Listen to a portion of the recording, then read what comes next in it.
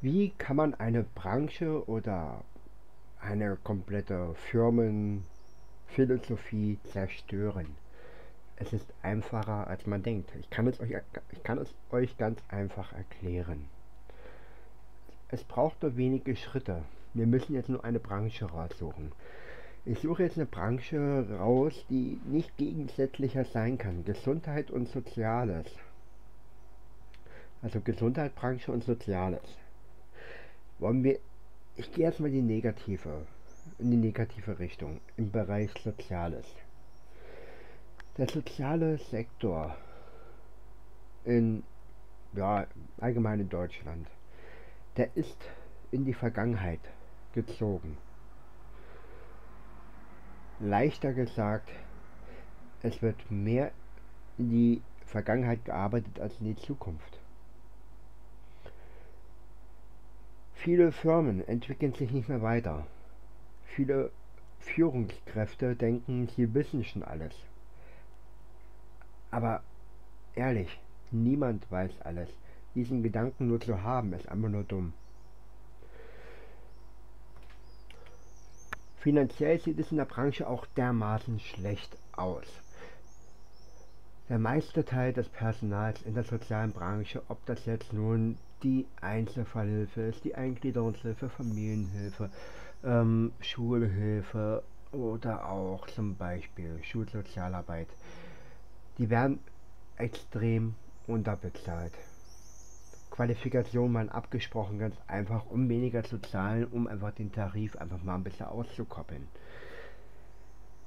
Fortbildungsmöglichkeiten werden zwar gesagt, werden aber oft nie angewandt, weil wer Fortbildung macht, verdient ja kein Geld am Klienten.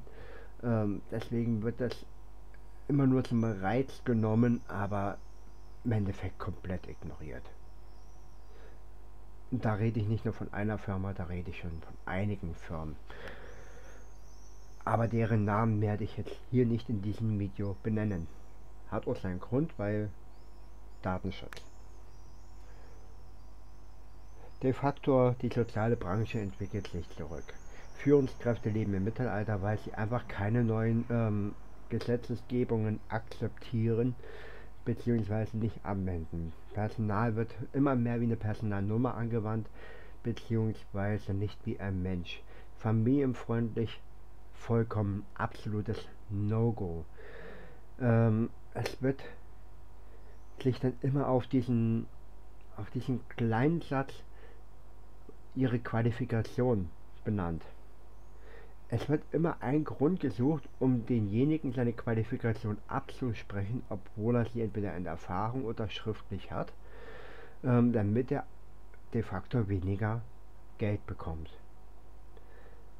Wir Sozialarbeiter, wir machen alle die gleiche Arbeit. Einer weniger anstrengend, der andere mehr anstrengend. Aber im Endeffekt arbeiten wir alle am Menschen. Wir helfen alle den Menschen, wir helfen alle den Kindern, wir helfen alle den Familien. Wir zeigen an der Front, was wir drauf haben. Wir geben unser Bestes, werden aber oft behandelt vom Arbeitgeber wie der letzte Müll. Das zeichnet sich von einigen Arbeitsverträgen aus. Zum Beispiel ein Beispiel, Schulhilfe zum Beispiel. Es hat sich die letzten Jahre schon ein bisschen entwickelt, dass immer mehr Arbeitgeber diese Verträge von Ferienzeit zu Ferienzeit, also von Ende der Ferien zu Beginn der Ferien im Vertrag, dann sind diese 2 bis 3 Wochen Ferien oder eine Woche, die man sich beim Arbeitsamt melden muss, drinne und danach wird man wieder neu eingestellt. Also man wird im Jahr wahrscheinlich 4, 5 Mal neu eingestellt. Somit um, umgehen Arbeitgeber quasi diese 2 Jahre unbefristete Grenze. Denn nach 2 Jahren Befristung muss man automatisch unbefristet eingestellt werden, aber so wird das quasi rechtlich und legal umgangen, um die Mitarbeiter einfach mal permanent unter Druck zu setzen, permanent unter Leid zu setzen, permanent quasi die Möglichkeit zu geben, sie loszuwerden, wenn sie einmal den Mund aufmachen. Die Arbeitsverträge enthalten oft 100% Pflichten, aber null Rechte. Ist das Kind krank, zum Beispiel, wird man nicht bezahlt. Das heißt, du arbeitest dir den Arsch wund, hast vielleicht ein sehr, sehr auffälliges Kind, was auch noch gewalttätig ist. Ähm, Bist quasi die Mauer für das Kind, damit das Kind nicht alle angreift, hast nicht mal eine Gefahrenzulage, weil du ein gewalttätiges Kind betreust und wirst auch noch dafür bestraft, wenn das Kind einmal eine Woche krank ist, dass du für diese Woche dann nicht bezahlt wirst. Das ist unfair. Die sozialen Firmen oder die soziale Branche entwickelt sich in die Vergangenheit zurück. Und so kann man eine komplette Branche ruinieren. Das sind nur so ein paar Beispiele, die ich jetzt so genannt habe. Ja, wie gesagt, ich habe ja Gesundheit und Soziales jetzt angesprochen.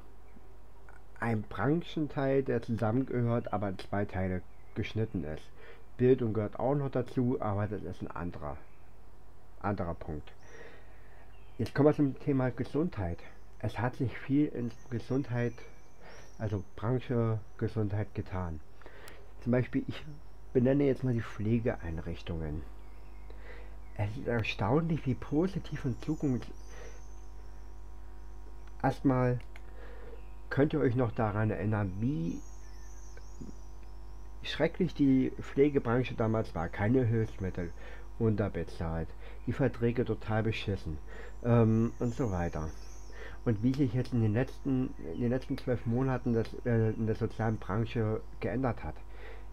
Ich bin erstaunt, zum Positiven.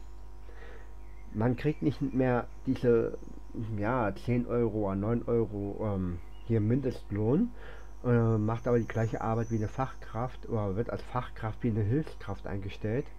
Man hat wenn man jetzt Anzeigen liest, 18 Euro, 25 Euro, 16 Euro, nicht mehr diese 9 Euro um was zerquetschte. Da hast du nicht mehr 21 oder 24 Tage Urlaub, sondern 30 Tage Urlaub, übertariflicher Lohn, Weihnachtsgeld und Urlaubsgeld. Müsst ihr euch mal vorstellen. Das gibt es in der sozialen Branche so gut wie gar nicht. Das wurde auch abgeschafft in der sozialen Branche, Weihnachtsgeld und Urlaubsgeld. Gibt es nicht mehr so richtig. Wurde, Rückgang in die Vergangenheit anstatt in die Zukunft. Dann geben viele Arbeitgeber in der Pflegebranche zum Beispiel noch für die Anfahrt zum Arbeitgeber und die Rückfahrt, also Fahrgeld zum Beispiel. Ich bin Autofahrer, ich kenne das mit der Fahrkarte nicht. Zuschlag dazu, dass sie auch so eine Art Tankgeld bekommen. Dann zum Beispiel Kita-Geld geben auch noch einige Arbeitgeber. Diese Branche, die Arbeitgeber betteln jetzt quasi, die verschenken quasi jetzt ihre Leistung, um wieder Arbeitnehmer zu bekommen. Zusätzlich werden unzählige Fortbildungen, Supervisionen, Gesundheitstage und so weiter in der Gesundheitsbranche, besonders in der Pflege jetzt auch angeboten. Ganz einfach, weil die Branche wurde komplett heruntergewirtschaftet und muss komplett neu aufgebaut werden. Und das ist ein sehr guter Schritt, dass endlich mal die Arbeitnehmer wie Menschen behandelt werden.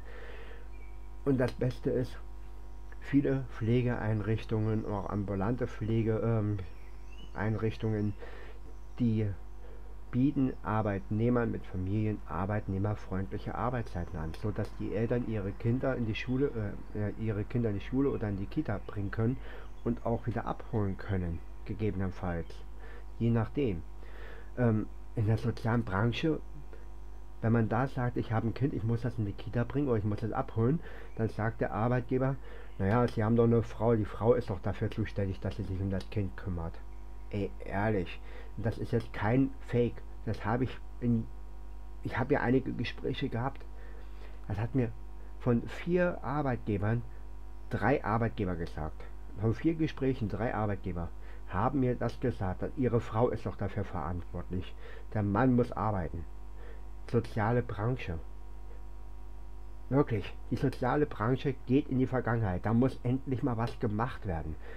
Ich bin stolz darauf, dass die Pflegebranche und unsere Pflegekräfte einen Arsch in der Hose hatten, gekämpft haben, um endlich was zu schaffen, und sie haben es geschafft. Die Sozialarbeiter sind feige und verdrücken sich in die Ecke und denken, es muss so sein, und sie brauchen sich gar nicht wundern, wenn sie kein Geld bekommen, wenn sie auf alles verzichten müssen. Pech gehabt.